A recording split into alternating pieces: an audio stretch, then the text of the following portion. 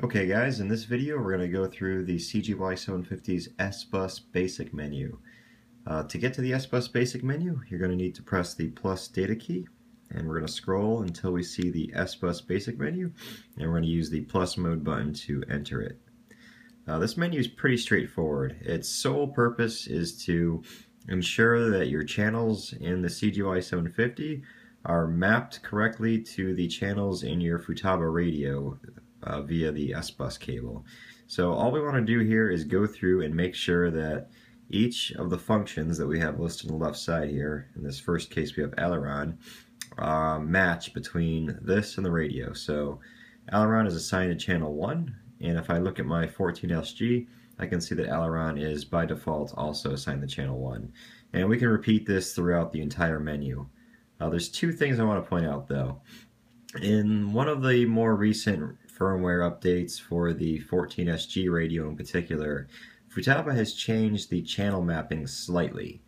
In this case, the pitch function by default in a new 14SG model will default to channel 5 instead of channel 6. And similarly, the rudder gain, which would previously default to channel 5, is now on channel 6 by default when you create a new helicopter model using the latest version 5.0 firmware for the 14SG radio. So this is important to note because the 1.4 update for the CGY750 still has the old channel mapping. So you will have to go through and either change the channel mapping in the CGY750 for both your pitch as well as your rudder gain here so that they match what's in your radio. Now you can either change it in the CGY750 or you can change it in the 14SG. In my case here, I just changed the CGY750 to match my 14SG. It doesn't matter which way you go, but you do need the channels for the CGY750 and 14SG to operate correctly and for all your channels. One more thing I want to go over in here is the aileron gain, which you can see here is assigned to channel 9, and the elevator gain, which is assigned to channel 10.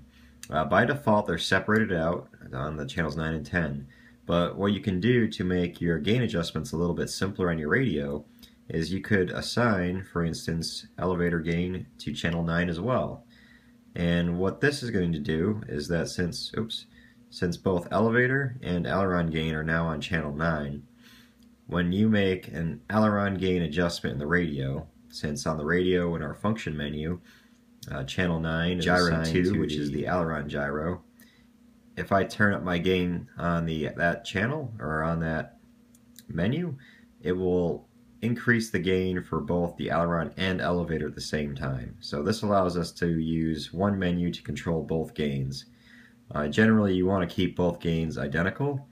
If you do need to adjust the gain independently, there is a aileron separation parameter in the flight tuning menu that allows us to decrease or increase the gain to the aileron channel in particular. That's about it for the S-Bus menu.